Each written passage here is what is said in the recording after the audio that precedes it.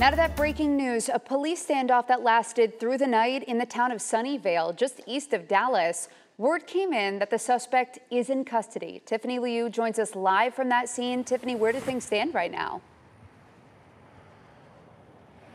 Yeah, well, good news this midday, Megan. The shelter in place has been lifted. Police presence has been cleared, and we are told and we have confirmed with the Kaufman County Sheriff's Office that the suspect is in custody at this time. Now, I just want to rewind and just run you guys through what happened, because this all started at 6 p.m. last night. According to DPS, deputies had pulled a car over with expired tags, and when they ran those plates, they realized the vehicle was stolen, and that is when the chase started in Terrell. Now, eventually, police pulled out spikes, and the suspect crashed just off US 80 in Sunnyvale, about a mile from where I'm standing right now. Well, instead of surrendering, we are told he got out on foot and shot at deputies. They say the suspect even pointed a long gun at a chopper.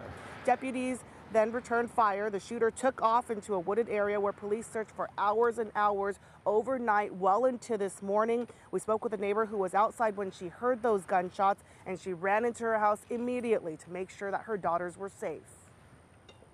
At first, it was more kind of an ambulance chasing thing, and I didn't really have any fear. I watched these guys come. I mean, we have picture style windows and watched them come down the street, and I wasn't really worried about it.